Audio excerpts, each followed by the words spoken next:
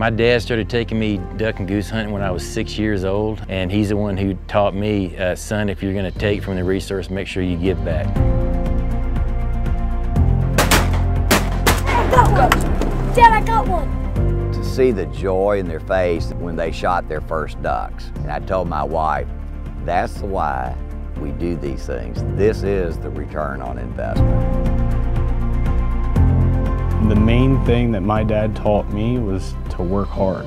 Just from when I was younger, just learning how to shake somebody's hand and look them in the eye and introduce yourself.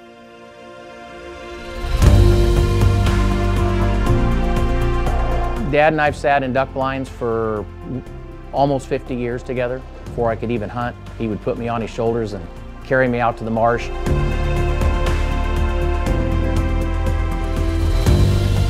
It's not just about this farm, this environment here, but it's about the entire flyway. It's about our entire country. It's about a bigger picture. I love shooting ducks. I love duck hunting, but I think what I love about it the most is go down and just spend time with my brother, my dad, my son, and my best friend.